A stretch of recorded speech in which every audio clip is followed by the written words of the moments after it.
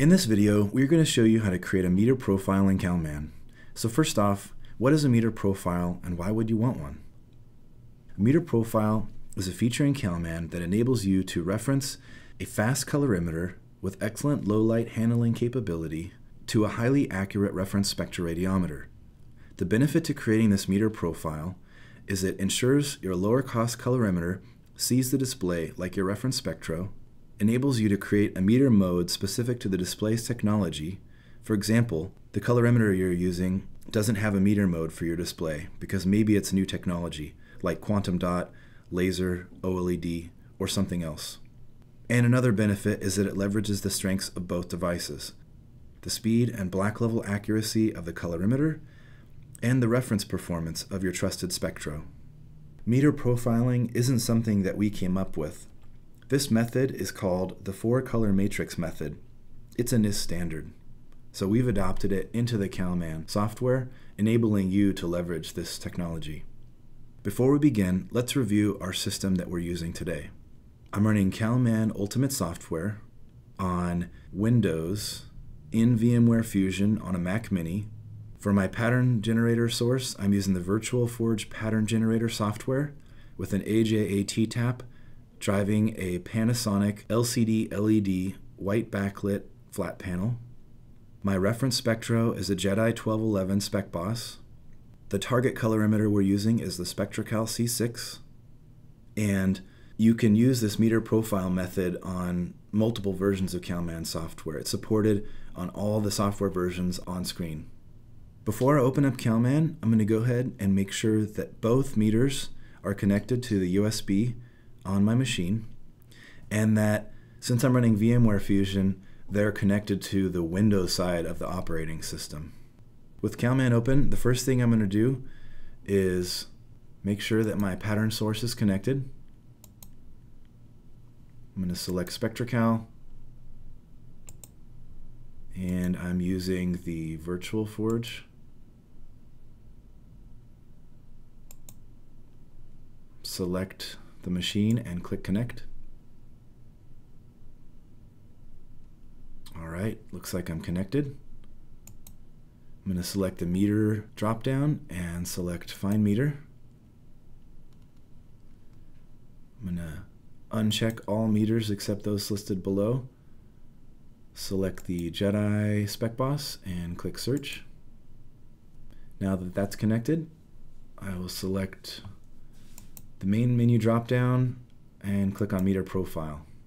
With this dialog open, you'll see that the reference meter is the Jedi Spec Boss 1211 and the target meter is the Jedi Spec Boss 1211. I need to click find more meters to find my SpectraCal C6. To do so, I will click all meters except those listed below and uncheck the Jedi Spec Boss and click search. Once CalMAN has found the SpectraCal C6, I'll make sure that I've assigned the reference and target meters to the appropriate hardware. So for reference, I'm using the Spectro, and the target, I'm using the C6. Now we've completed step 1. Step 2 is to click the Add Profile button. This creates a blank profile, so that way we can rename it and do the measurement process. First thing I'm going to do is rename this profile. I like to call it the display we're using today. It's a Panasonic LCD LED white backlight, and the meter I'm using is the Jedi 1211 for C6, and the date is July 31st 2015. You can name it whatever you want, but that's just the way I like to name it. So I know in the future, when I want to use the same profile over again, that it's specific for the display with the right hardware. Now, you want to make sure that you've selected the best starting place meter mode, and since I know this display is an LCD LED white, I'm going to select that mode. The next step in the process is selecting a single pass or a multi-pass. The upside to running single pass is that it's faster because it's running both meters side by side at the same time. The downside is that the meters aren't reading the exact same spot on the display. The upside to running a multipass is that it's reading the exact same place on the screen, which reduces any differences due to uniformity potential issues in the display. The downside is that it takes a little bit longer, and the process just goes that much further.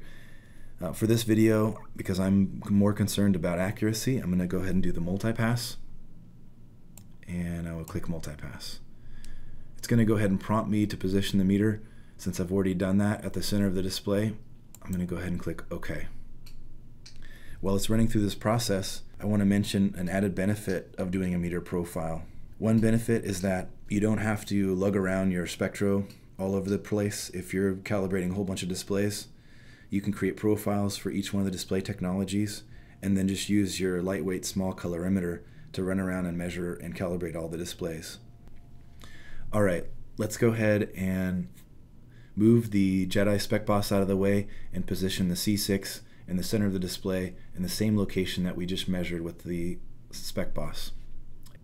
And I'll go ahead and click OK.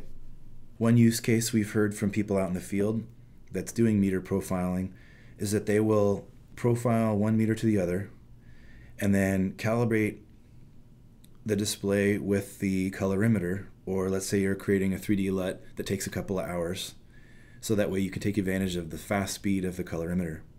And then once you're done, you can take your spectro and do a quick color checker pass with the spectro to verify the results and provide the confidence you have in your spectro. Looks like the meter profile is complete. There's no need to save anything, it's already been saved.